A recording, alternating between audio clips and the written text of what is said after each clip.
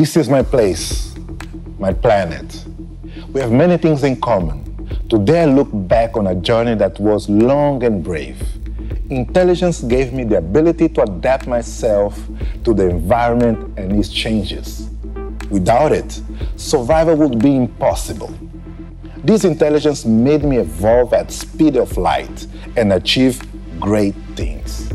We discovered fire, built shelters, invented the wheel, discovered electricity, made the Industrial Revolution, and went to the moon.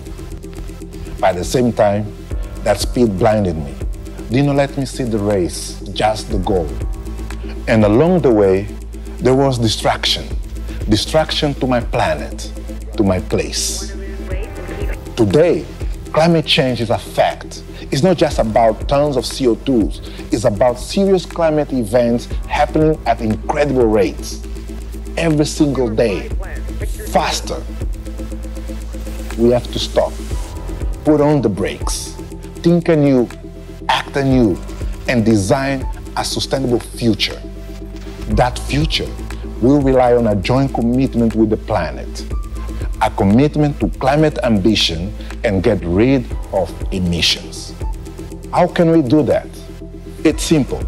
The lifeblood of a decarbonized future is already at hand. It's electricity.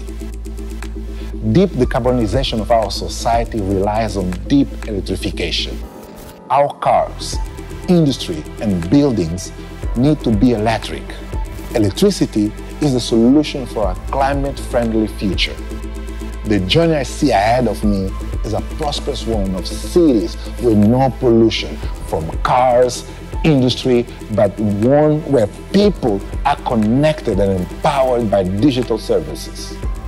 We can break out of the carbon-intensive cycle if we make the right choice. That choice is electricity. The European power sector is ready to lead, ready to power the world of tomorrow, a world in balance. We are focused on the journey ahead because this is our planet, our place.